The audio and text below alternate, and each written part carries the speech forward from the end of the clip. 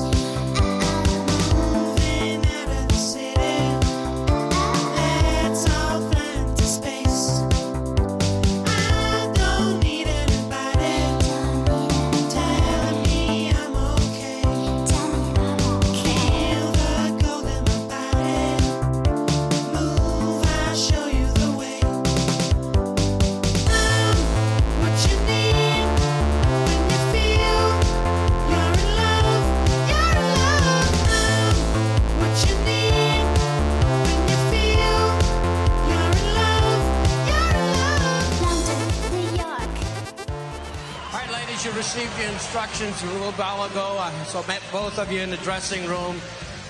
Remember the two things that I said. One, when I say break, take a full step back, protect yourself at all times. The other being, if I caution you about something, don't do it again. Let's shake hands now and come out boxing. Very determined. Ann Wolf and Vonda Ward. Oh, nice left hook already by Ann Wolf. Like the way that she threw that first right hand, and there's another one backing Vonda up. And I think when Vonda, like I said, gets hit with the first real power shot, we'll see how she reacts to it. She's sticking her chin up in the air, but it's so high up in the air, it's almost at the top of this Mississippi Coast Coliseum. You got to swing one of those overhand rights way over, like trying to do there. Ann Wolf with a right hand. She says her best punch is that left hook. She says in the ring, I'm a brawler puncher. You see, Vonda a little tentative, though. I think she's already tasted a little bit of the power.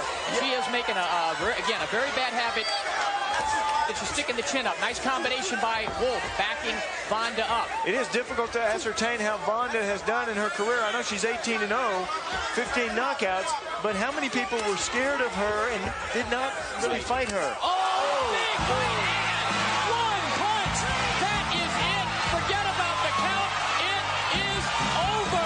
Tim Bird.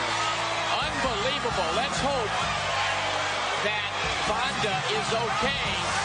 A jubilant Ann Wolf. That is probably the best knockout punch I've ever seen in female boxing. Ever. Absolutely. Ever. Still on the canvas, Vonda Ward. Wow. You see that Vonda Ward with her back, little tentative. Ann Wolf setting up the right hand. You could see that she was using the jab to set it up. There it is, right on the point of the chin, and that's what creates knockouts. One punch. Another look, and gets her full body behind this shot. This is a great illustration of a devastating right